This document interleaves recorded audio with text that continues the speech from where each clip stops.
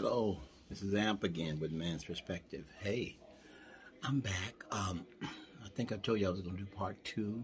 Yesterday I talked about not having my father in my life and how that affected me and how I made some choices I shouldn't have made. So I'm going to continue and talk about the things and choices I made that were not wise, that I could have been taken out of here.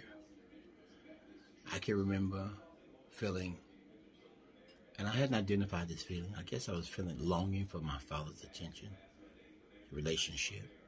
And what I did was I actually, remember I started smoking weed and drinking, not realizing I was trying to mask an ache down here. At that time, I didn't know what it was. I just knew I had to fulfill something was missing in me. So I continued to try and mask the feeling of what I was feeling. So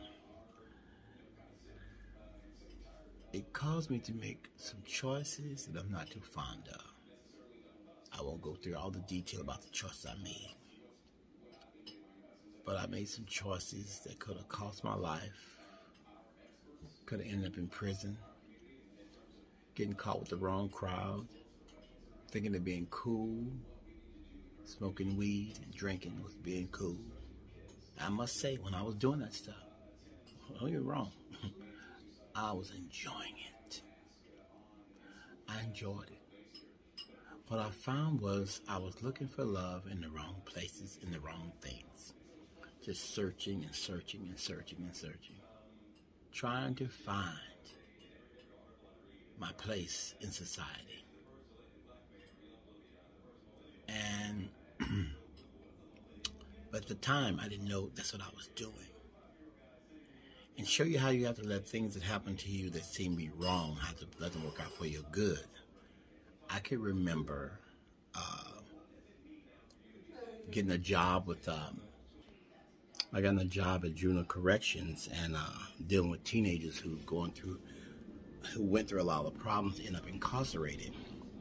And they couldn't figure out for the life of themselves how I could figure out what was going on in their thinking.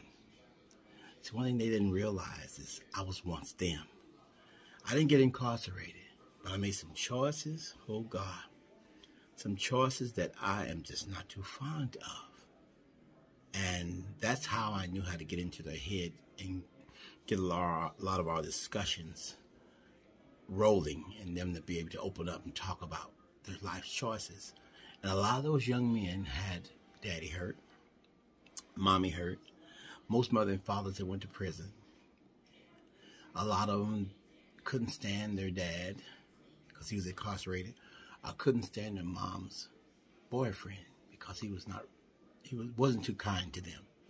So that was some of the stuff that they dealt with. And so I really enjoyed it. I transitioned from the state corrections into group homes in the community. And I could really relate to the kids, the young men, because of what my life was like. Like I said, I didn't go to jail. Didn't have been in a group home. But I made a lot of the choices that they made. They weren't wise. So I find that whatever we go through in life, whatever we face in life, the things we face are to make and mold us and get us to a place where somebody would need us. Somebody would need our knowledge, our wisdom, our experiences to help them through the situation they're dealing with. So don't think everything you go through as a young person that is for naught. I'm not saying go out and create real wild testimonies and do wild things, because you could cost you your life or your soul. I'm just saying, whatever you experience, take it as lessons. Learn from the experiences. Learn the lessons experiences so someone else can avoid going through what you went through.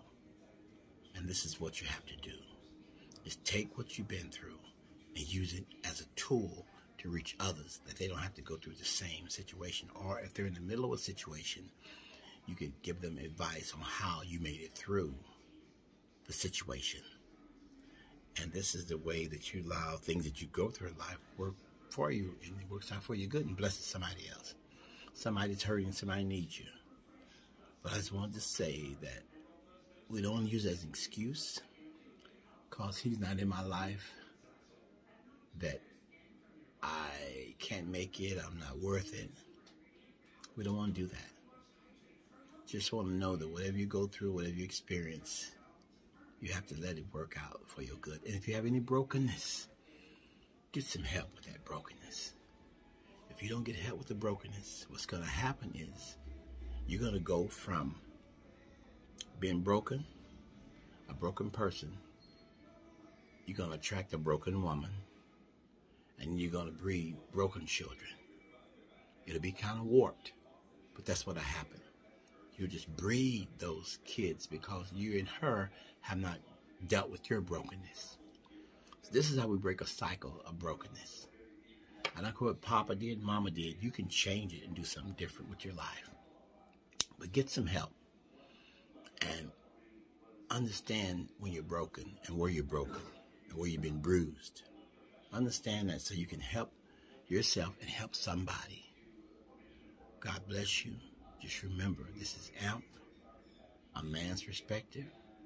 God bless you. Have a wonderful day. Just know, when you have daddy hurt, it's not the end of the world. Let it work for your good. And use that experience to help somebody else. Serve somebody. Help somebody.